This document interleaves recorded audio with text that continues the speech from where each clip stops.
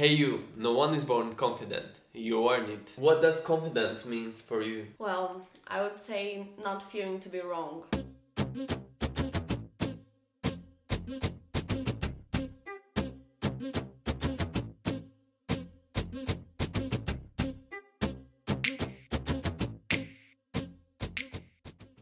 Here we are again, welcome back to our channel. My name is Carolina. My name is Ariel Mercury and we are both professional ballet dancers. Today's topic is confidence. A few days ago we just came back in the ballet studios after the lockdown plus some winter holidays, and we are back again in another lockdown because some of the ballet dancers of our company were tested positive with COVID-19. That's why we have to stay at home for at least 1 week. We've been doing like this back and forth the whole last year, and unfortunately we started this year in the same way. Some of the ballet dancers struggle to be confident in the ballet studio and on stage. Plus the situation that we are all going through now, the lack of confidence, it's even more present in our lives. That's why we decided to talk about this topic today. Stay with us until the end of this video because we will share with you 5 tips how to boost your confidence in the ballet studio, but not only, also in your everyday life that we learned during our career through different experiences. So let's start! But first, don't forget to smash the like button, it would help us a lot to make grow this channel. Thank you for doing that.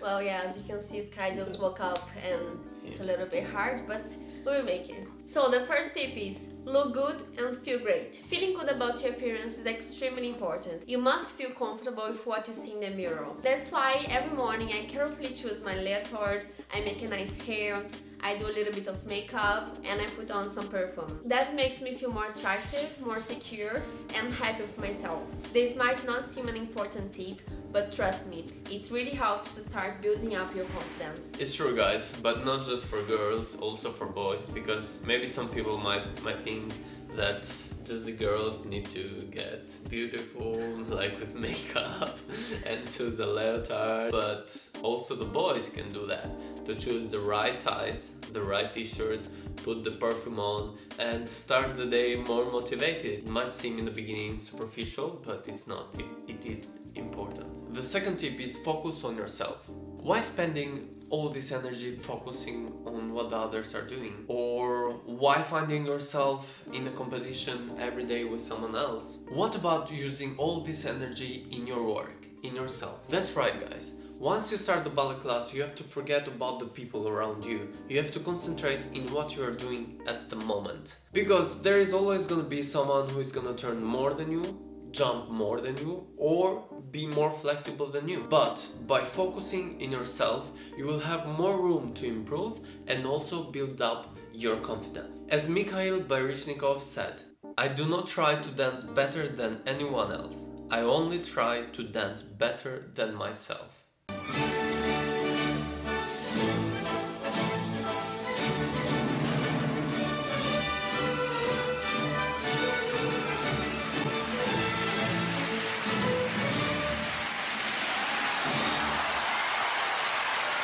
The tip number 3 is believe and love yourself. If you don't believe in yourself, who will?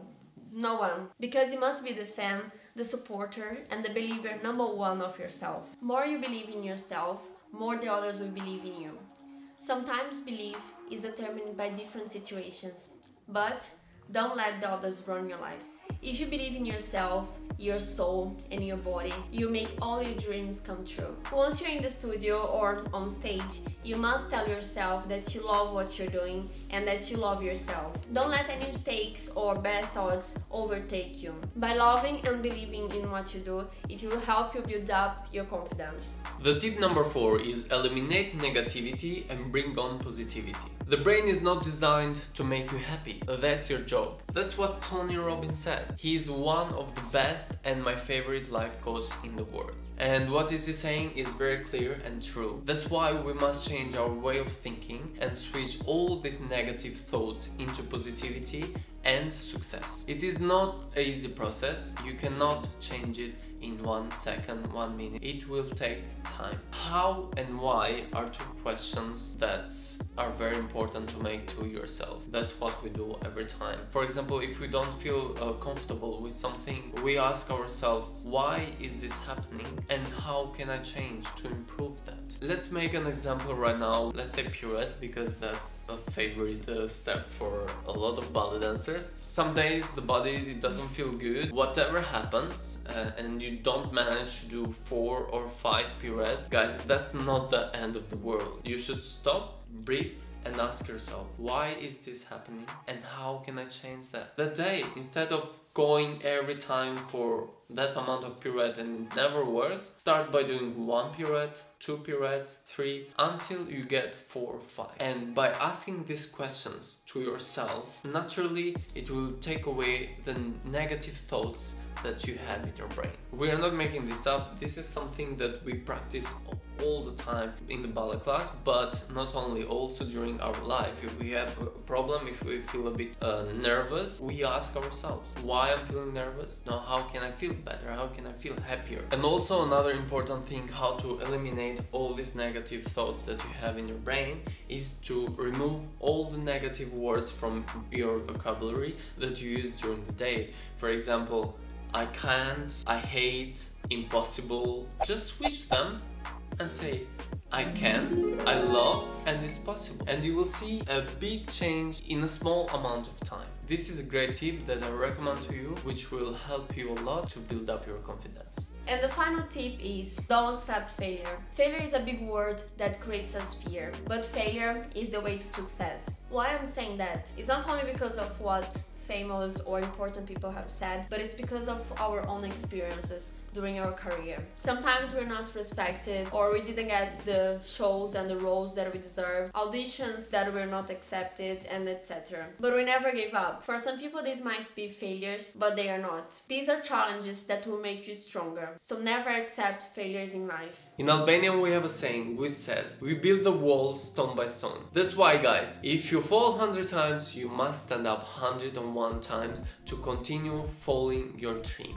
It is really important to not give up very easy and to continue do what you love. To build up a strong confidence, you must walk step by step. It is not a process that will change from one day to another. It is a process that will take time, but you can do it. So guys, these are the 5 tips how to boost your confidence in the ballet studio, but not only, also in life, that we both learned during our career, and right now we are sharing them with you.